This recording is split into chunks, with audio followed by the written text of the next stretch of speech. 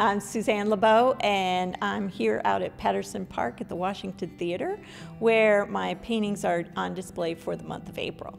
I decided to call this exhibit Experimentation because all of these pieces are done using non-brushes. So I either use palette knives or sometimes used credit cards, and they're acrylics, mostly acrylics. Some of them I use foils or plasters or even rust. I have rust, a metal paint that I have then activated and rusted to a certain extent, and that's part of what the experimentation is about.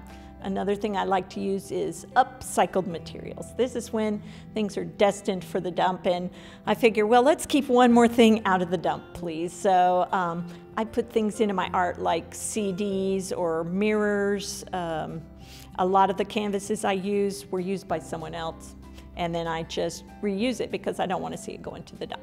This show out here at Patterson Park is my very first one-woman show. I'm really just an amateur. I'm not a professional artist or anything. So the fact that these venues give us an opportunity to show our work, I mean, I hope some people will get to see it. That's always exciting. But just the fact of getting it out there and sharing it. A part of art is to be able to share your vision or just your way of seeing things. And it's kind of like a musician. A musician playing alone in their room, sure, it's fun, but it's just so much more exciting to be able to share it.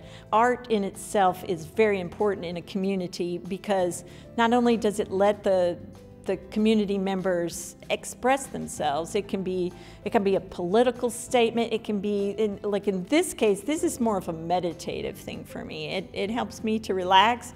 Believe me, when we have a year like we've had recently and I needed to just get away from it all and get into my zone, I turned to this kind of art because I never know where it's going to go. I start out by just squirting paints and then it just sort of flows. But not only that, but it also has an economic impact in the community. If you've got a thriving community, you can kind of tell it because you've got a good art community going on. And businesses know this, and we want to draw as many people into Murfreesboro as we possibly can for their business and tourists and things like that. It's, you know, some people like to go and just look at art. So it has many good reasons for being around. The piece to my left here is called Copper Circles, and this is a good example of one of my upcycled items. A place had a whole bunch of mirrors they were getting rid of, and so I now have thousands of mirrors, so I need to put more into my art. But the piece came by me putting some glass art, some glass paint onto the mirrors, and then I took that and put some copper around it. And from there, it just gave me the idea of using the circles around it. This one was done mostly with finger painting, so I used my hands a lot and just swooshed it around. Now, lots of people that view this see many different things, and every time it's something new, I think, well, wow, I didn't think of that. And that's part of the fun about abstract art, because different people can interpret it different ways, and I cannot take what I feel about it and put it into their minds. It's only what their personal experience has that helps them to interpret it. And then over here, this piece is called Splash.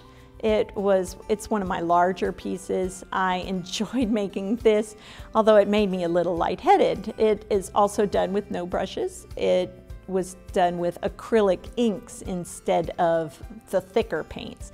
And I used a lot of straws to blow the paints in different directions. I also used hair dryers. It was originally done on white, but I had it sitting for a few days and it just didn't speak to me. So I decided to make the edges of it black, and I think that really made the colors pop, especially the iridescence, which you can't really see with the lighting here, but they do pop out if you look at it from the side. This piece is called Rusted Pipe, and the reason it's called that is because the pipe itself is painted with a metallic paint that has iron in it. It's a very heavy paint. And then you put an activator on it, which helps it to rust. You have to then stop it and seal it at the particular point where you want it to stop, or it will rust its way right through your canvas. The rest of it was done as a poured acrylic painting, which was cool. This is an older painting, which was done before all these poured acrylics were popular, and I did it by propping it up against a fence and just throwing paint at the canvas. So it was a lot of fun to let it drip down and try to control it, but a lot of art is beyond our control. It kind of does what it wants to do. So I thought that it made it a little more interesting, and so I went with it. This piece is called Impact, and it was actually made live during one of the borough art crawls. That's another wonderful thing.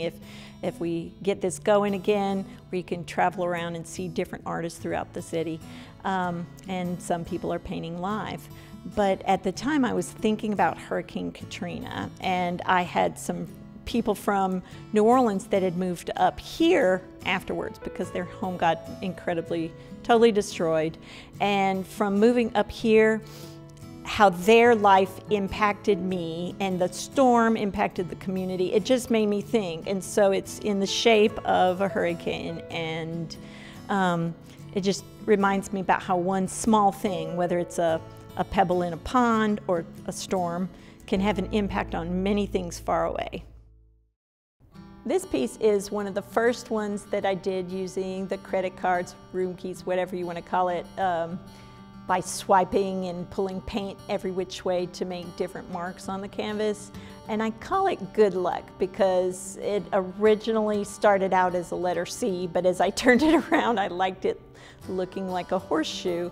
And then as I was looking at that, I decided to add some metallic foil, where you add a sticky size to it and then come back and add the foil onto it just for a little added pop.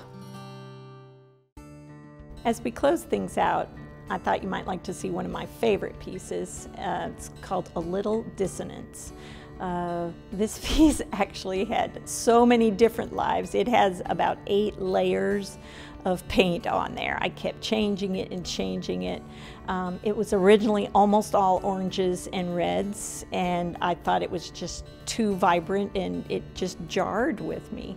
So as I started to add a few of the cooler colors, the relaxing blues and purples and greens, it's like I just kept pulling it back a little bit more and a little bit more. And as I did, it sort of started to come to life for me personally. So as I left it, it reminds me that we all need a little dissonance in our life. If all of our life went along smooth and in the blues and the cools, it would get kind of boring after a while. So we need that little pop every now and then to remind us how wonderful our lives are. And that's kind of what this one means to me.